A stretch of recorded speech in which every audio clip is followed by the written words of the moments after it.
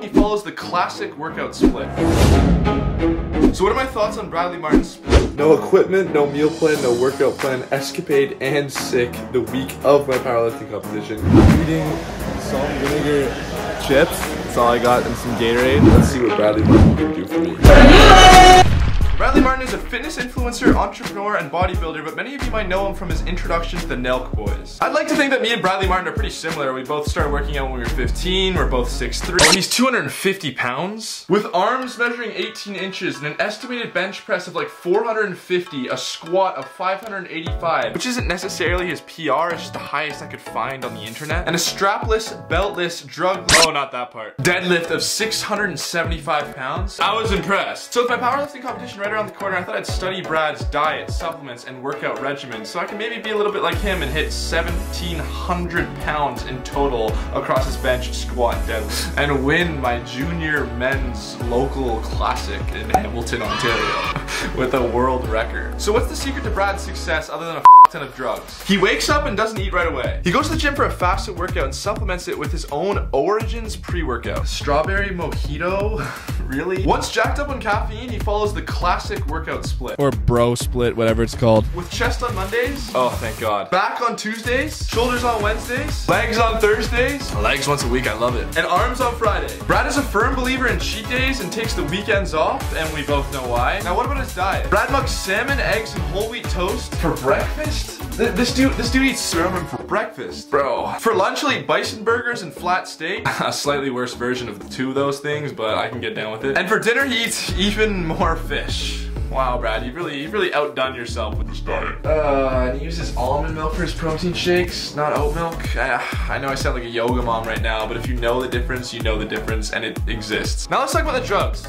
I mean, supplements that Bradley takes with his diet. First, we've got the classic whey protein.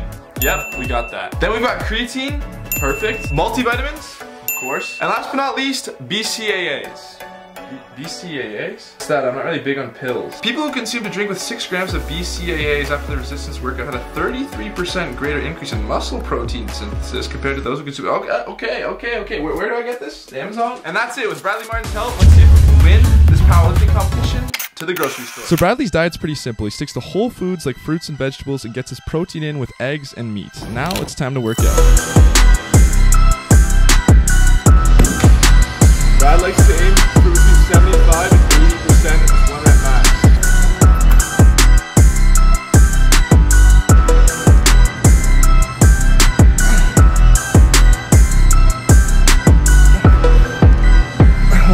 Which gets you 4 or 5.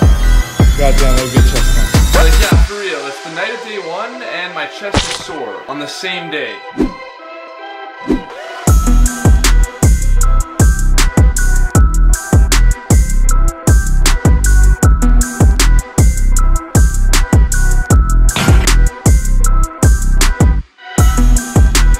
Only about 20 sets total.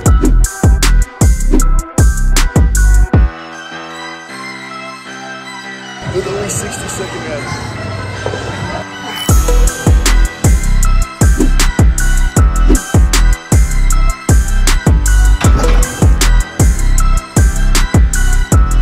He makes a statement to be done in 1 hour. That's what I love about it.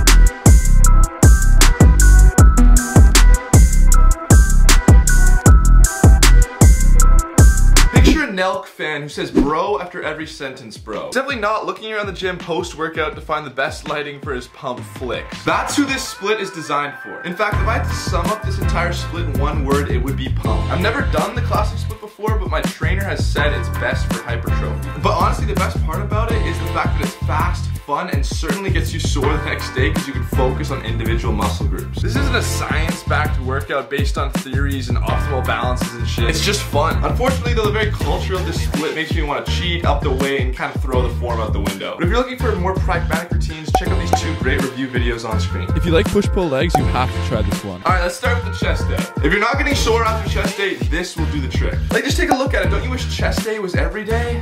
Well, except, can someone explain how to do weighted push-ups? I feel like an idiot trying to put weight on my back. Next is the back day. The best part about this day is it straight up takes like 30 minutes. 16 sets total without the use of supersets.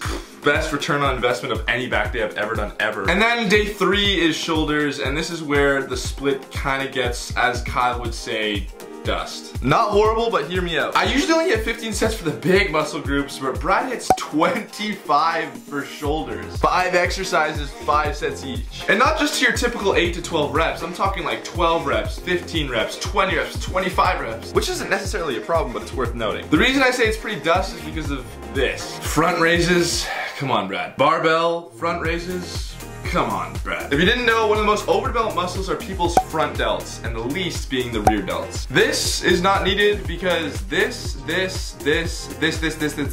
all hit front delts. I also do not understand ever working your traps. Why hit traps? Why do you want a big ass neck? Other than that, I totally understand the shoulder day starting with a heavy compound to 15 reps for some reason, and then working your front delt, side delt, and then rear delt. Thursdays is for your legs. Dear God, I don't even think I could actually talk about this routine right now. My knees, man, I need a minute. Other than Obi Vincent's leg day, this is by far the hardest leg day I've ever done. Until Dwayne The Rock Johnson's came out of nowhere and absolutely destroyed me. Let's just leave it at that. The lights are flickering and I'm seeing scary monsters.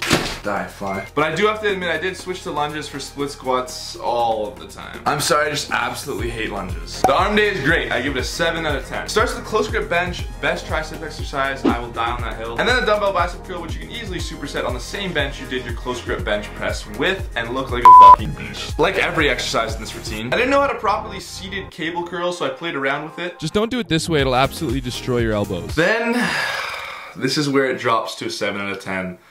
Barbell curls with a straight bar. Easy bar over straight bar any day of the millennium. And then the throwback workout, the tricep press. Damn, this workout should be on a Thursday. That shit brought me back to my like very beginning workout days. And then of course on weekends, Brad likes to rest, cheat, and party.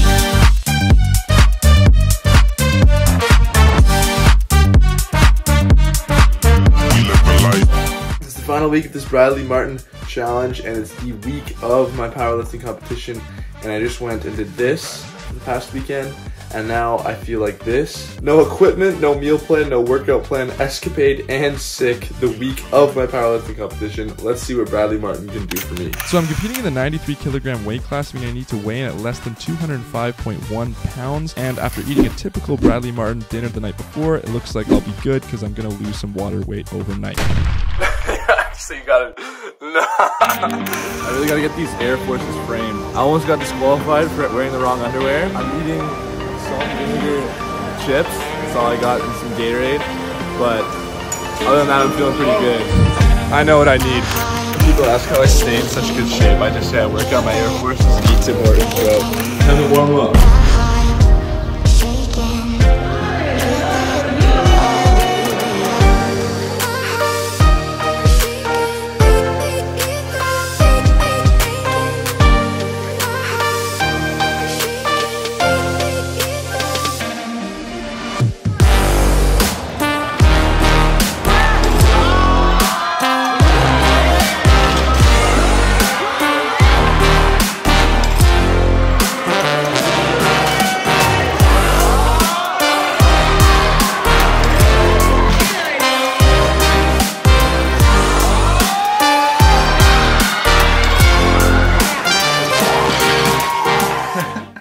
It's a great way to use editing to make something that was actually highly embarrassing, my first powerlifting meet, look, you know, somewhat cool. This is what actually happened. So this is my first attempt on a squat. The crowd is way quieter when I go up because everyone's like, who the hell is this guy?